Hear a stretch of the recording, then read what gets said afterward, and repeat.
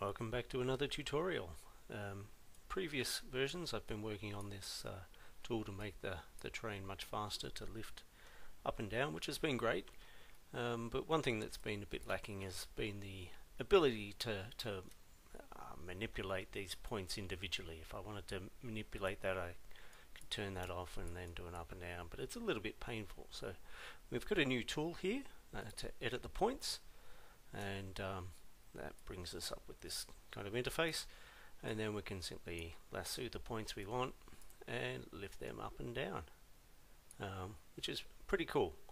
I've added a few features here which aren't apparent when you first look, but the yellow dots sort of fade out in the distance, so you can't actually accidentally select anything over there. Best anyway to select by looking downwards on the track and looking at them in that kind of fashion, rather than selecting like this and getting all those ones in the background.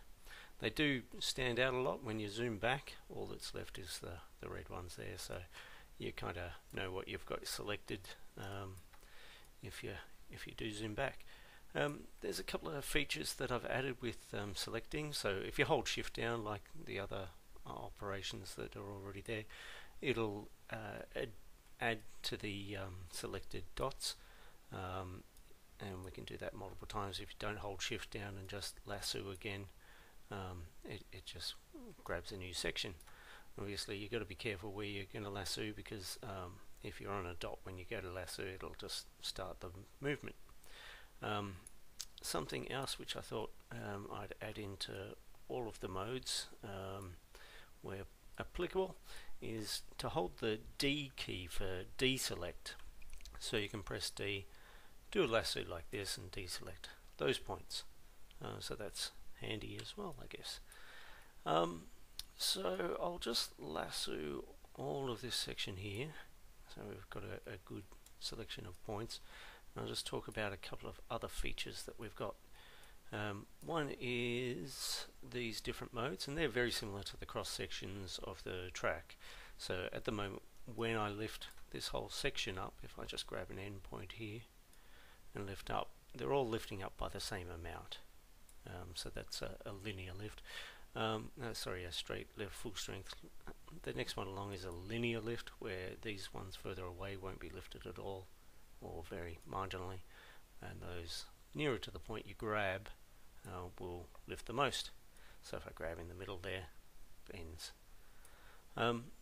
And then we've got the curve, which just curves like that. I'll undo that, and the last one is very similar to that, except it uses a slightly different shape to do the curve. So if I just grab here, notice it curves more gently to begin with here, and then more abruptly in the middle. So there are 4 different types of grabs that you can do, and another feature that I've added for a number of these tools is this little lock track nodes. So at the moment, I'll just switch back to full strength there. At the moment when we grab, you notice that it's lifting the whole track up as well, because the nodes of the track are lifting, they're sitting on the terrain, and if you lift the terrain up, it also lifts the nodes of the track. So if I undo that and just turn that on, so it's going to lock those nodes now. So if we lift this up, you notice the road's still sitting way down there. So that's done intentionally. Now I've been rather dramatic there. You probably won't use it like that. You might use these tools, and sometimes when you're using these, you don't want to lift the nodes of the track. You're happy with the track and the layout, and you don't want to accidentally run over a node where the track lays. So that's a handy tool. Yeah, so the other thing you can do here is also turn tracks off. So if you're just editing with this points tool and you just want to see what's going on there without the distraction of having the track in there, because it can be a little bit distracting when you can't really work out what triangle you're editing there, you can turn that track off. So obviously if you're in edit track mode, they come back on automatically.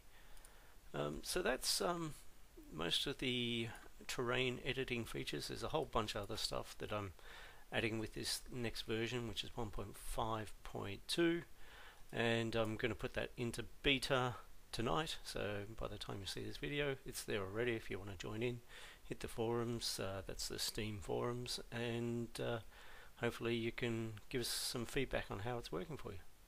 Thanks for watching.